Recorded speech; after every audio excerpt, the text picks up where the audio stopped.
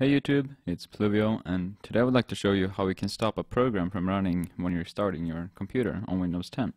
So I'm gonna go down on the taskbar and right click and open up the task manager. Then you will go to startup, and here you will see a bunch of applications, and if you look under status, if it says enabled, that means that it does start up with your computer.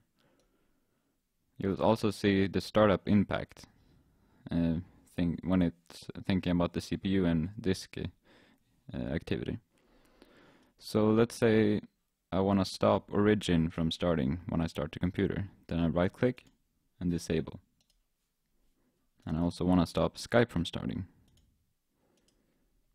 So right click and disable, just like that. So if you want to know which ones you have enabled and disabled, you just click on the status button,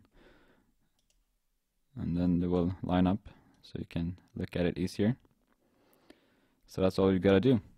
If you have any questions about this, please leave a comment, like and subscribe, and I will see you later.